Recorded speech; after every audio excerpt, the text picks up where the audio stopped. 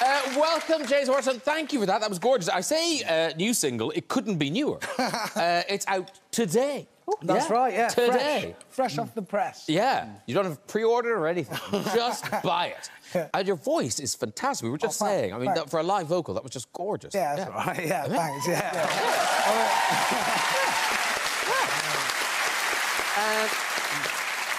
James, I believe, has high hopes for that new single because he has already decided to include it on his upcoming Greatest Hits album. Yeah, I know. It's as embarrassing as it is sort of a proud feeling. It's a really amazing... I can't believe that I've got to this point, really. Yeah.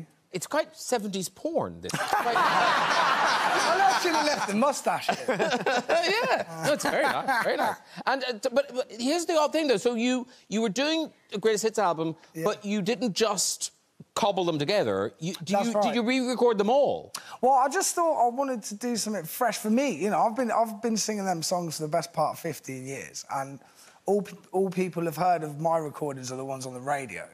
And I just didn't feel comfortable putting them songs together on a list without them having anything new. So I just thought it's an opportunity for me to take all the stuff that annoys me, because you learn to get, you know, you learn to sort of get used to certain things that you do, and it was nice to have the opportunity to go back in and re-record them and do... I actually enjoyed it more this time than I did the first time. But have you... Do you mind? No, please. No, but really? No, I really don't. No, really?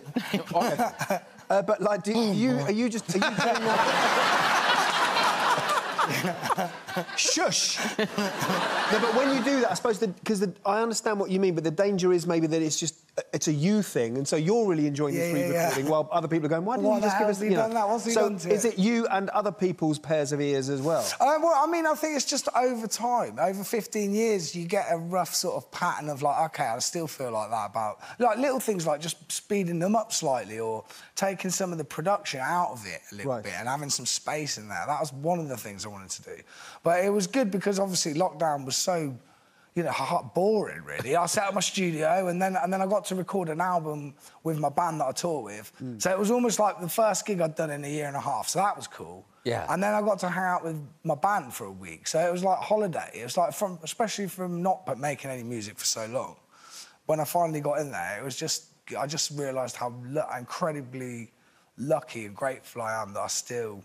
do it for a job. It's amazing. I should say the Greatest Hits album, that's out on the 11th of February. 11th of February, yeah. And I've got a tour in March and April in the UK. So, I mean, I'm excited to be playing music again, definitely. I just can't wait to get back out and do that thing that, you know, as you guys know, when you do the thing that you love.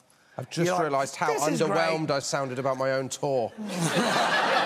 These old jokes, yeah, they still work. But he's speeding some of them up.